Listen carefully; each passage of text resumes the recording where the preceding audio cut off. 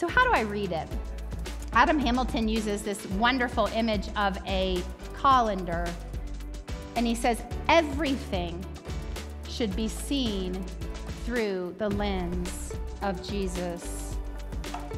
So Jesus becomes the interpretive way that we see and understand this book.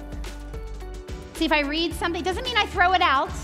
If I read something and it doesn't line up with Jesus, then I'm going to read it in context and maybe learn a little bit more. And I'm going to remember that Jesus said, I'm going to sum it all up for you. And it's easy, but it's not. Love God and love each other, even your enemies.